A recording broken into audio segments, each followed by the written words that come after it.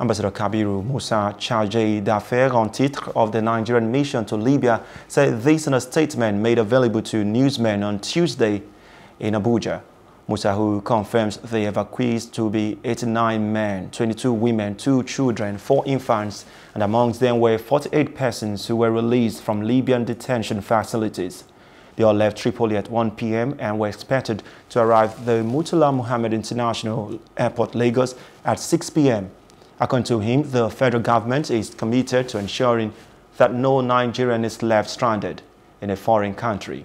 Hello, hope you enjoyed the news. Please do subscribe to our YouTube channel and don't forget to hit the notification button so you get notified about fresh news updates.